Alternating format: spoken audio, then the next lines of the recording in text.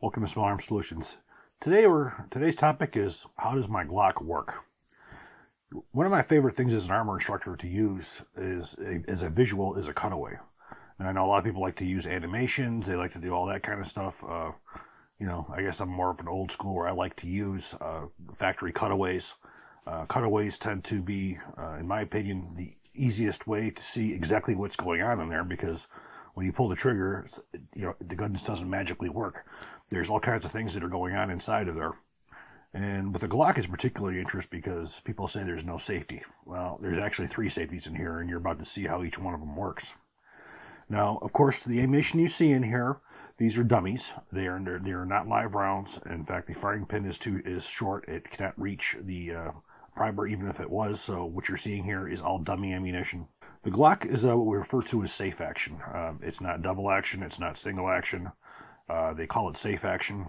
If you look at the trigger pull on it, it feels more as a single action to me, where other people will say that it's more double action. When you pull back on there, you have that short trigger pull, so that leads you to say more single action.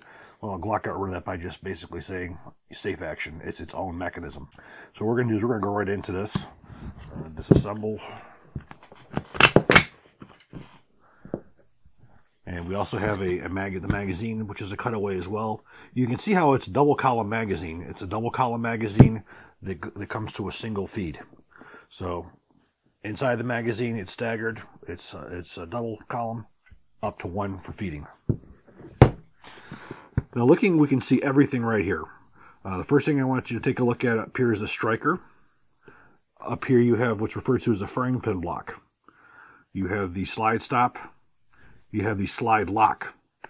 Now people get these two mixed up. The slide stop is what locks it open. Slide lock is what holds it for disassembly or reassembly. Here you can see the trigger bar, and you can also see how the barrel cams with the locking block, which we're going to see how all that works in a moment. We can see the open barrel, which we can see the hammer forged rifling that's in there. We can see that there's no distinguishable lands and grooves. Okay, the first thing I really want to go over here is what's referred to as safe action by having safeties. There are 3 internal safeties that make this gun probably one of the safest firearms on the face of the earth to be able to carry. First off, what we have is the trigger safety, and we can see that right here. As you can see, when you pull the trigger to the rear, it will not move. When you push in on the trigger safety, now it allows it to go rearward. The next is referred to as the firing pin block, and that can be seen right here. Now, as you watch when the trigger is pulled to the rear, you can see how that is the trigger bar lifts upward on that. And now what's happening is, as the trigger is being pulled, the striker is being pulled to the rear, and now with the trigger being pulled almost all the way, now we have the firing pin block disengaged. As the trigger is pulled to the rear, now we have what's referred to as the drop safety.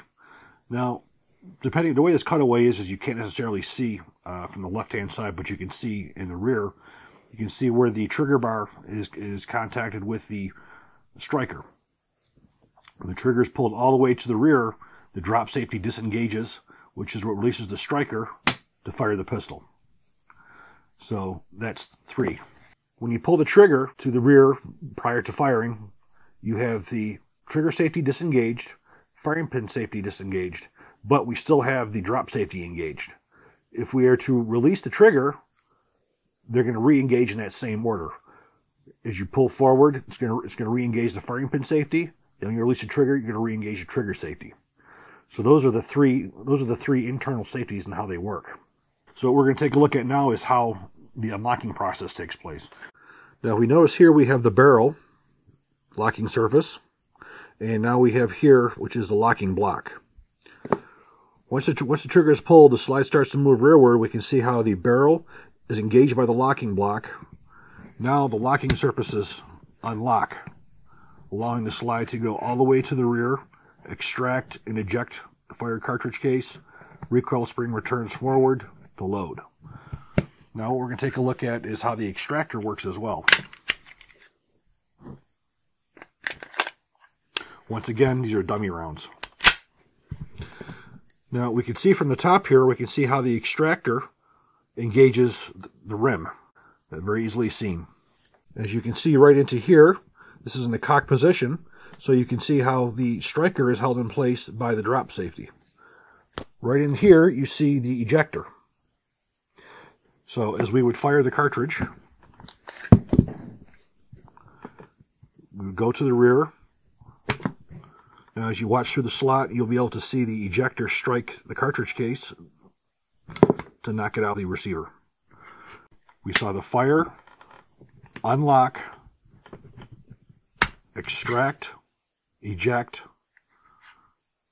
chamber, feed, lock.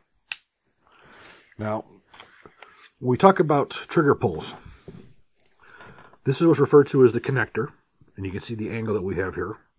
And this is the trigger bar itself.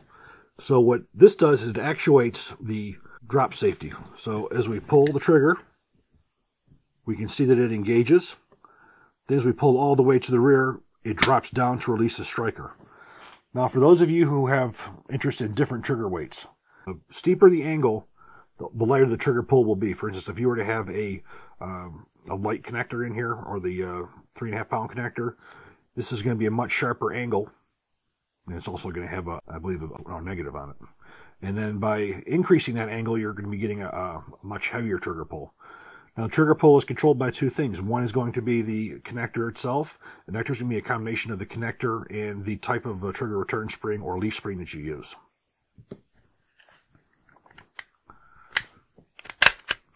So we're able to see this one more time. Insert, load.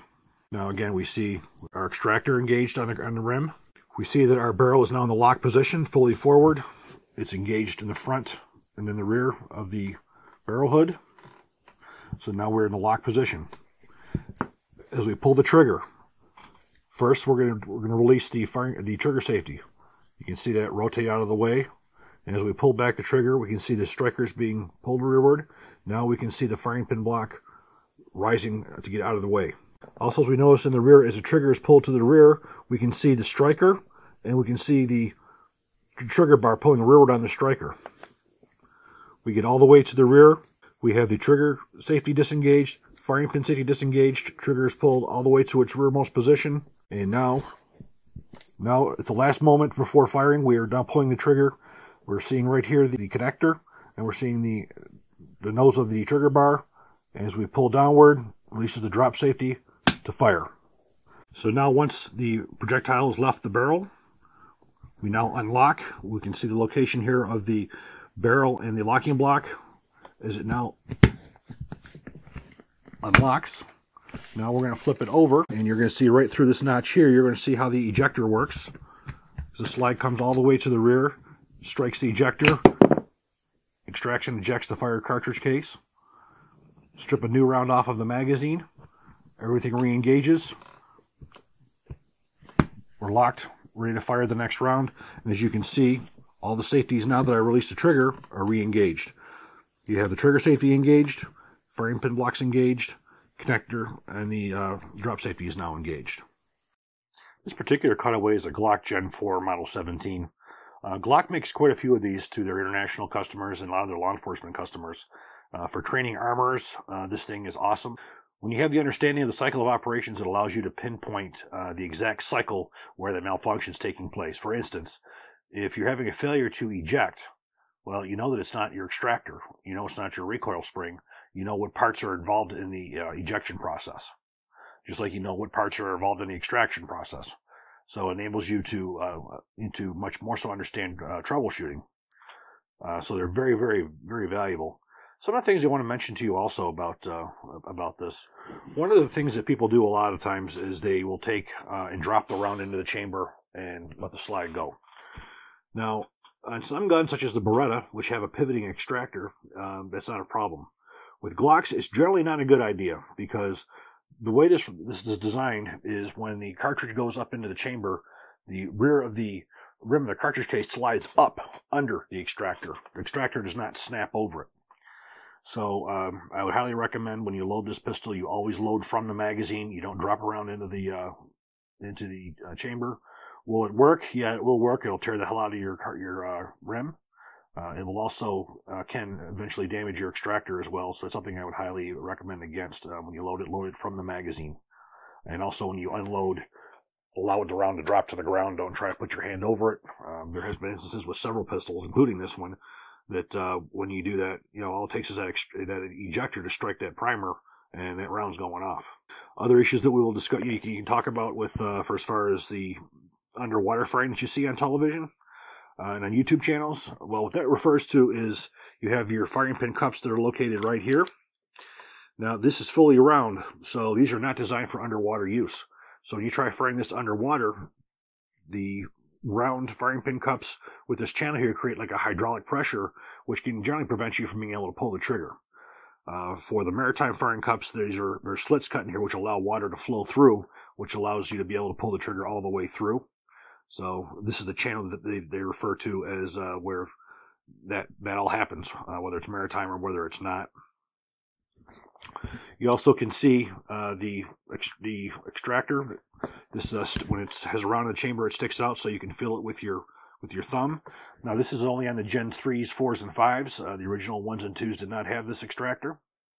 But you're able to see how everything works. It's very important to understand, how the connector works. For those of you who like to change the trigger pulls, I have several Glocks. I leave my trigger pulls the exact same way. The exact combination of the 5.5 pound connector and the standard spring.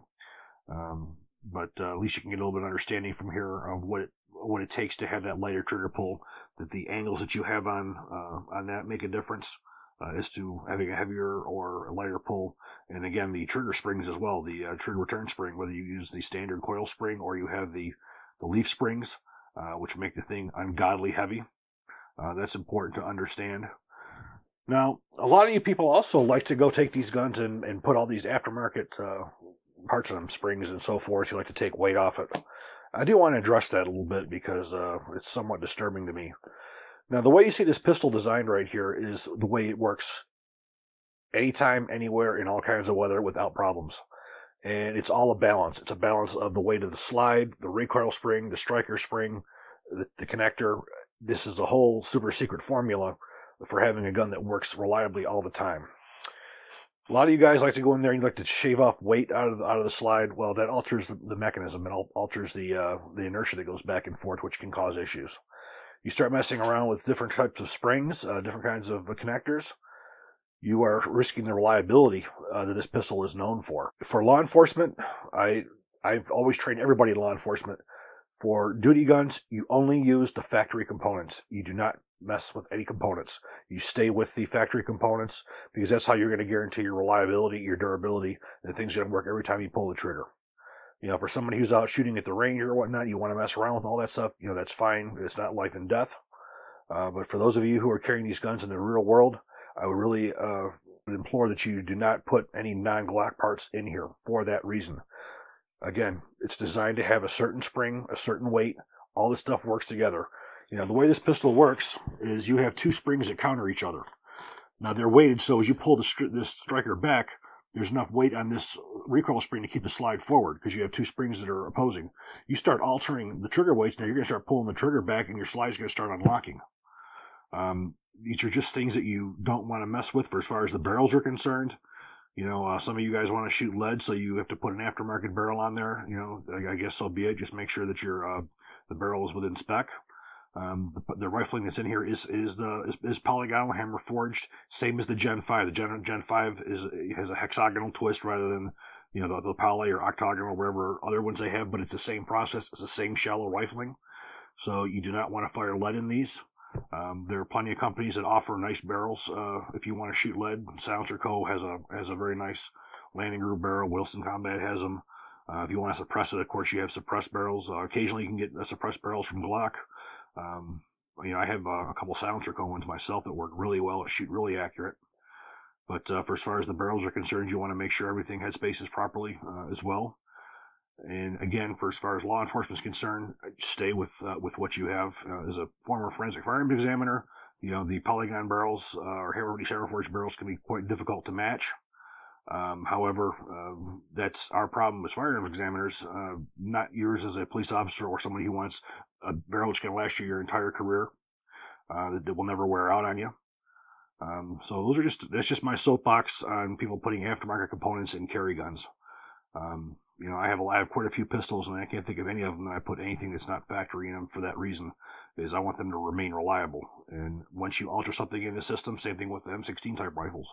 It's designed around a specific cartridge, a specific pressures, or a specific part pressure, chamber pressure, rings, recoil springs, all that stuff is all working as a system to give you that reliability. Same thing with this. If you have any questions, please feel free to leave me a comment. I'll try and get back to you. I do thank you for watching. If you enjoyed this, please click like, please subscribe, even better, share. Thank you.